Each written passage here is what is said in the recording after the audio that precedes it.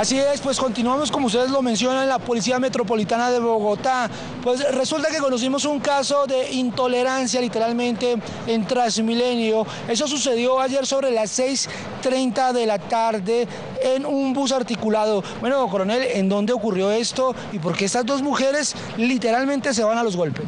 Sí, se presentó un caso de intolerancia, una riña recíproca entre dos damas debido al tumulto, la hora pico, y se presenta por una silla. Las dos damas se agreden de manera bastante agresiva y aquí es donde venimos a intervenir la Policía Transmilenio, se judicializan por el mismo caso y llamamos a la cultura ciudadana, llamamos a la ciudadanía para que en estos tipos de casos sean tolerantes, no permitan esto. Bueno, ¿eso dónde sucedió y qué aducen las dos mujeres que fueron detenidas en ese momento? Bueno, como le manifestaba, se presenta por una intolerancia debido a una silla, todo se debió a una silla. Bueno, ¿en dónde está? ¿En qué estación? Eso fue en la estación de Marley a las 6:30 de la tarde el día de ayer. Bueno, ustedes como pueden ver en las imágenes, la mujer les tira patadas, puños. Hay personas que intentan separarlas, pero otras pues como que le dan porras o los animan para que sigan la discusión y sigan la pelea.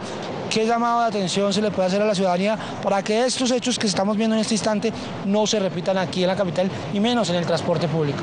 Sí, hacemos un llamado respetuoso a todos los usuarios del sistema de transporte masivo de la ciudad capital para que no permitamos este tipo de conductas, este tipo de agresiones. Llamamos a la cultura ciudadana. Es un sistema que es orgullo de América y que es el de la ciudad capital. La Policía Nacional hace un llamado para que todos seamos tolerantes y ejerzamos una cultura y un ejemplo a nivel del mundo en este sistema de transporte masivo.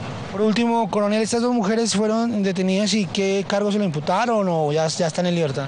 Sí, por las riñas recíprocas en los cargos en que se le imputan y las lesiones que presentaron cada una. Bueno, coronel, muchísimas gracias. Pues el llamado es a los capitalinos, a los que usan el sistema de Transmilenio para que esto no ocurra. Según las cifras que hemos conocido, aproximadamente al día se presentan 3 riñas en los buses de Transmilenio. Me despido desde el centro de la ciudad, regreso con ustedes arriba a Bogotá, que sí le responde a la ciudad.